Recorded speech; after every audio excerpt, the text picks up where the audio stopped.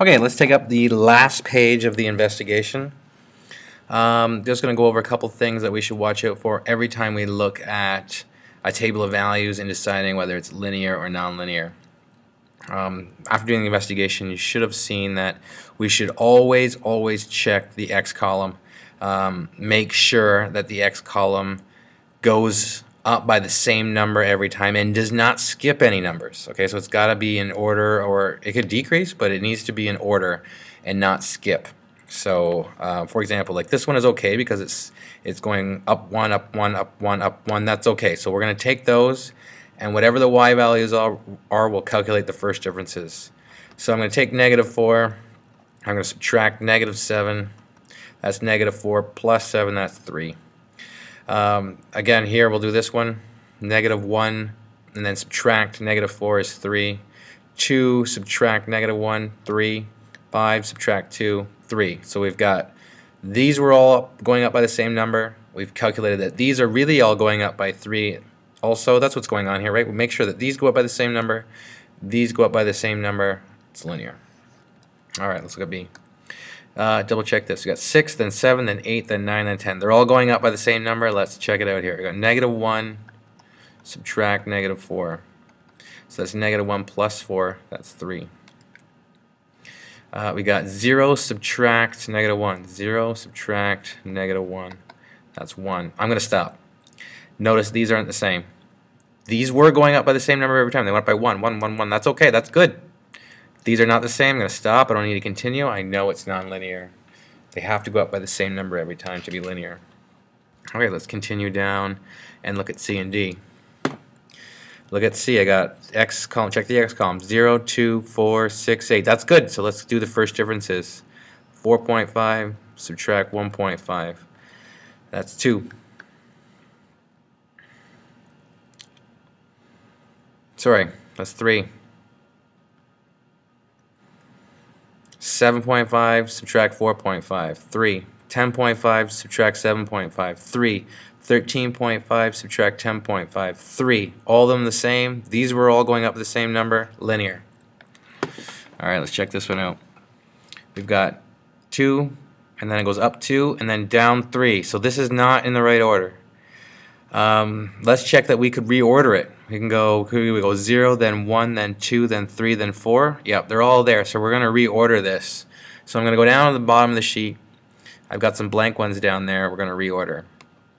Okay, so I've got them on a separate page, the blank ones. So here's the bottom of the page. I saw that it went 0, 1, 2, 3, 4. I got to go grab and match the numbers. So 0, it was 0, 9, and then 1, 7. So let me throw that in there. So we got 0, 9, 1, 7. Let's go back and check. 2, 5, 3, 3, 4, 1. 2, 5, 3, 3, 4, 1. So now they're going up by the same number every time. We didn't skip any. Now we can do the first differences and get an accurate result. 7 subtract 9, -2. 5 subtract 7, -2. 3 subtract 5, -2. 1 subtract 3, -2. Linear. So let's go back here and circle the right one, right? So there's no point in doing this first difference here because they're not in the right area, but this is a linear graph. 2 more. Let's look at E. E goes 0, then up 2, and then up 2, and then up 1, and then up 1.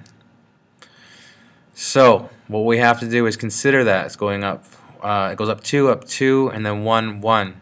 So let's kind of look at what happens when we go up 2, up 4, like 2, 4, and then let's kind of disregard this for a minute and see like 2, 4, 6, because that would be in order. 0, 2, 4, 6. Let's look at the differences between those. So this one, this subtract that is -4.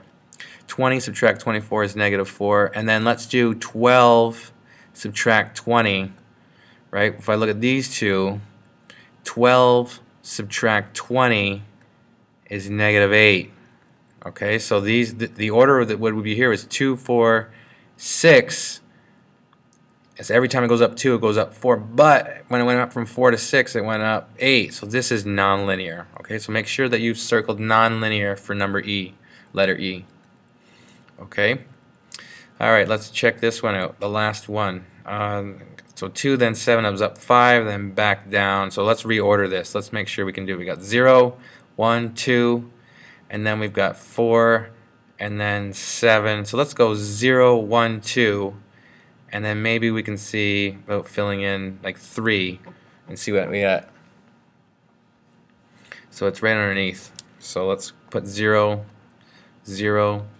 Let's go 1, 2, and let's go 2, 4. Okay, and if it's linear, then the pattern has to continue. So let's just check what the first differences are right now. This is going up by 1s. This goes 2. That's 2, 2, and then notice if we put a 3 here, we should get up 2. We should get a 6. If I put a 4 here, I should get 8. So let's go back and check this table here. Notice 4, I do get 8. So if I can went 5, I need to verify that 7, I get 14.